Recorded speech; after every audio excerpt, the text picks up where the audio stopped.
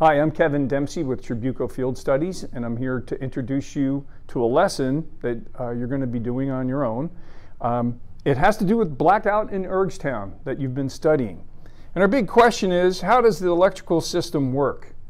And particularly what we want to look at is, where does the electrical energy for the devices in Urgetown come from? Now, if you take a look at a map of Urgetown, you'll be able to find that there are two sources of electricity. One is a fossil-fueled plant, and the other one is a wind farm. And a wind farm is a collection of wind turbines.